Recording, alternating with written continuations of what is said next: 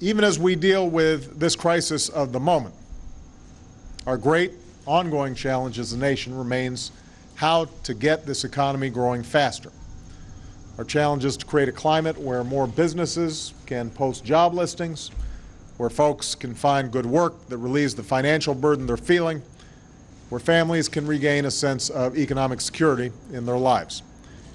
That's our urgent mission, and that's what I'm fighting for every single day. And that's why today I'm very pleased to nominate Alan Krueger to chair the Council of Economic Advisors. Come on down here, Al. Alan brings a wealth of experience to the job.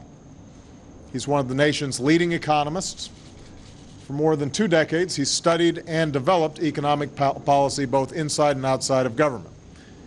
In the first 2 years of this administration, as we were dealing with the effects of a complex and fast-moving financial crisis, a crisis that threatened a second Great Depression, Alan's counsel as chief economist at the Treasury Department proved invaluable. So I am very pleased to appoint Alan, and I look forward to working with him. As I told him, it's going to be tough to fill the shoes of Austan Goolsbee, who's been a great friend and advisor who I've relied on for years, but I have nothing but confidence in Alan as he takes on this important role as one of the leaders of my economic team. I rely on the Council of Economic Advisors to provide unvarnished analysis and recommendations, not based on politics, not based on narrow interests, but based on the best evidence, based on what's going to do the most good for the most people in this country. And that's more important than ever right now. We need folks in Washington to make decisions based on what's best for the country, not what's best for any political party or special interest. That's how we'll get through this period of economic uncertainty, and that's the only way that we'll be able to do what's necessary to grow the economy. So it's that spirit that I'm going to be calling upon in the coming days.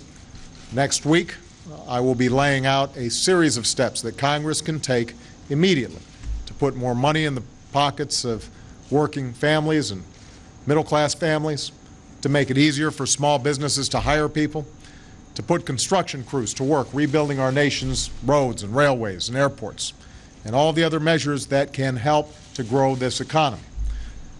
These are bipartisan ideas that ought to be the kind of proposals that everybody can get behind, no matter what your political affiliation might be.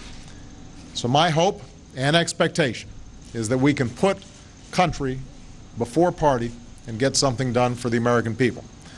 That's what I'll be fighting for, and we've got to have a good team to do it. So, Alan, I appreciate your willingness to take on this assignment, and I'm looking forward to working with you once again. Thank you very much. Thank you so much. Thank you, everybody.